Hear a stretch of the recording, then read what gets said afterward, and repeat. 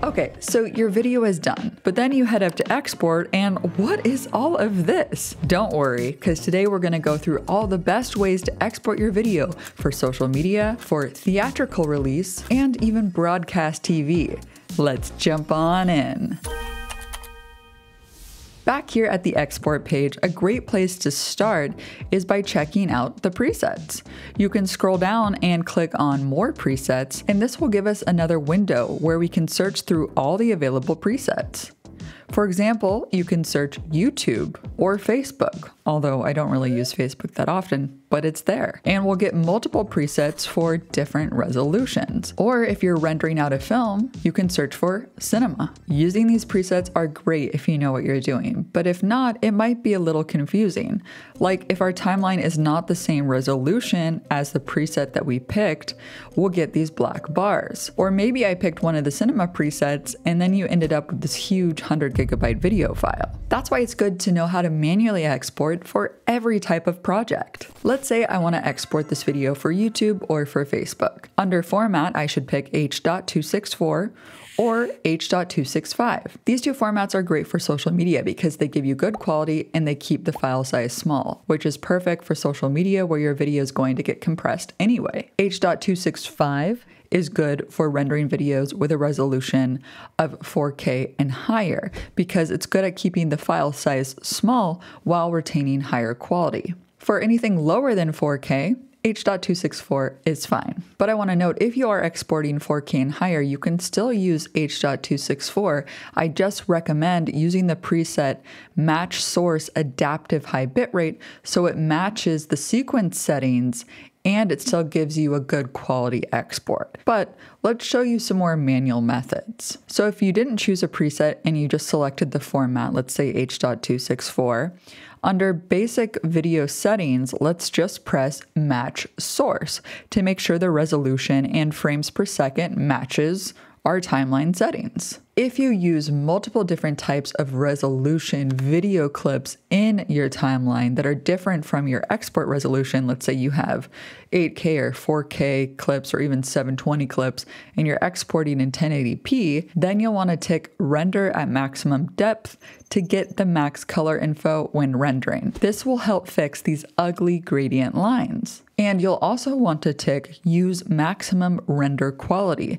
This will make the render take a bit longer in exchange for the highest quality possible. We can keep the rest untouched here until we get to bitrate settings. Here, make sure to pick VBR 1 pass.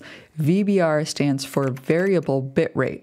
So when it's encoding, it will change the bitrate to increase the quality over different sections. Now, you want to use the 1 pass because if you use the 2 pass, it's going to take a lot longer and there's not really any noticeable difference for social media. And CBR here stands for constant bitrate, which means that it will use the same bitrate throughout and it just doesn't produce as good of a result, so we're just going to skip that. In terms of target bitrate here, just remember that the higher means better quality and a bigger file size. For 1080p videos, I'd set it to about 20, but it can also be less than that if you need to decrease the file size. I wouldn't go beneath 10 though. And then for 4K, make it 30 to 50 or more. Down in the audio tab here, just make sure you have these same settings I have here on screen.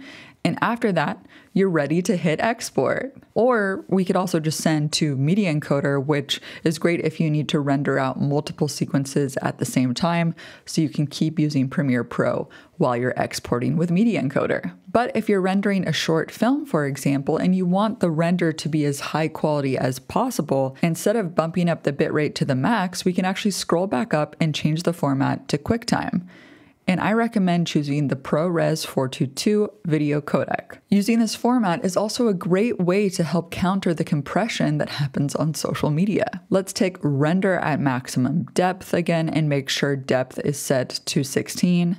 For audio, I could leave the settings as is, but if I was using mostly high quality audio files in my timeline, like these WAV files instead of MP3s, I should change the audio's sample size to 24.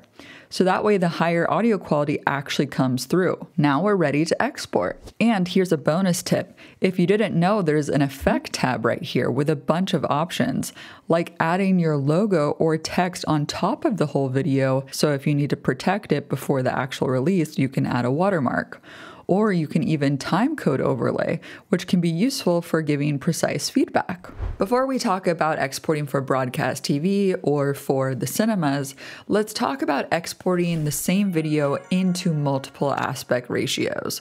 So normally what you would have to do if you had a 16:9 landscape video is you'd have to then duplicate that sequence and then change the sequence settings, let's say to a vertical aspect ratio, and then manually reposition all the clips so all the important information is in the frame, which can take a lot of time to do. And sometimes we still have to do that depending on how complicated the timelines are. But there is an effect called auto reframe, which can get you most of the way there and sometimes all the way there. Let's show you how it works. To reframe a whole sequence, right-click on our sequence in the project panel and pick Auto Reframe Sequence.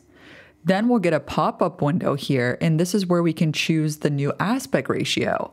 For motion tracking, I'll leave it as default, but if your footage has a lot of fast movement or slow movements, you can pick these options here. Lastly, we can choose if we want Premiere to nest all the clips before applying auto reframe or not. This is important because auto reframe will disable any keyframes added to the motion tab. So if you want your animation to stay intact, be sure to pick the nest option.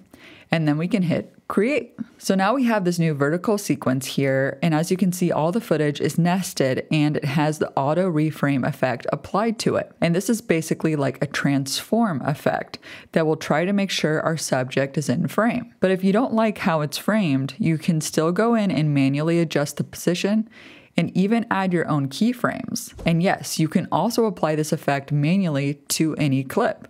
There's no need to auto reframe the whole sequence. Another important thing to remember is that when you're exporting for, let's say, Instagram or TikTok, is the social media safe zone areas. So feel free to grab this free social media overlay that will make sure that you have all the important information in the safe zone and nothing will get cut off. Once all of that is done, you can go ahead and export. But if you need help creating more variations of short form content, look no further than today's sponsor, OpusClip. Now, OpusClip is most known for their short form clipping. So you drop in a long form video here, you hit a few buttons, and boom, Opus will then spit out a bunch of short clips from your long form video. But I'm here to report that they've grown beyond just clipping. Now they have an upgraded editor with a better UI, a smoother text-based editing experience, and a bunch of new caption styles and tools, such as the AI Reframe, which will auto-detect the subject and track them to always be in frame, along with letting you manually adjust the position. It's kind of like a juiced up auto reframe in Premiere. And also there's an AI audio enhancer and voiceover tools along with many other useful tools. And if we connect our social media accounts to OpusClip, it will automatically take our newest upload and generate a bunch of edited clips from it. And because this is connected to our social media analytics data, it will give us ratings for each clip to help us decide which one has the most potential. And then we can use their auto scheduler here to schedule multiple clips to release in advance across all your socials, making the whole process so much faster. If any of this sounds good to you, you can use my link below to sign up for OpusClip. If you're watching during Black Friday, Cyber Monday season, you can get 50% off a monthly plan or 65% off an annual pro plan. Now, if you're watching this after that sale has passed, you can always use my code PremiereGal to get 1 week free or 50% off 3 months. Thanks to OpusClip for sponsoring, and now let's get back into the export settings. If you're editing a short film or a feature-length film to be shown at film festivals or in the cinema, or if you call it theaters, you want to pick the QuickTime format with ProRes 422 video codec. This format is pretty close to the lossless quality, which is great for the big screen. So as for resolution, this depends on where the film will be shown, because most theaters will probably require you to film in a flat or a scope aspect ratio. You can see the resolution on the screen now. Also, many theaters will only accept 24 frames per second, so keep that in mind. But if your edit is in the usual 16:9 ratio, you can create a new sequence with the required aspect ratio and FPS. Then drag in your edited sequence and scale it up a bit until you don't see the black bars on the side. Obviously, anything on the bottom or the top will get cut off, so make sure all the important stuff is in the frame. But if you don't want to deal with any of this cropping and rescaling, just be sure to edit your video in that required aspect ratio. Then you can go ahead and export the sequence. Pick Match Source to make sure the resolution is correct. And down in audio, make sure the sample size is 24. And if you have a subtitles track in your edit, here's where you can choose to burn the subtitles into the video file or export it separately, which is probably a better option for film so you can turn it on or off later. Now we're ready to export. Now this should be fine in some cases, but many theaters require you to deliver the film as a DCP file. And this actually isn't just one file, it's a folder of files used to store and deliver films for projection in cinemas. In Premiere, we can actually pick the free DCP render included in Premiere. With this format, we won't have many options. Like for resolution, we only have 3 options, which are the standard film aspect ratios. And as you can see, with this free DCP render, we won't have options for any higher resolution. So if you need to export a 4K film, you'll need to buy or rent a DCP render that can do it. But if you don't need 4K, then you can just pick the resolution that matches your timeline and hit export. It's important to note that the DCP files can actually take up a ton of space. Now on to broadcast TV. For this, we can use the same QuickTime ProRes format again. This is the go-to option anytime there's no specific requirements given. Although in the TV world, they might ask you for an MXF file. In Premiere, we can choose the MXF OP1A format for that. Down in the video codec, don't worry about all these options.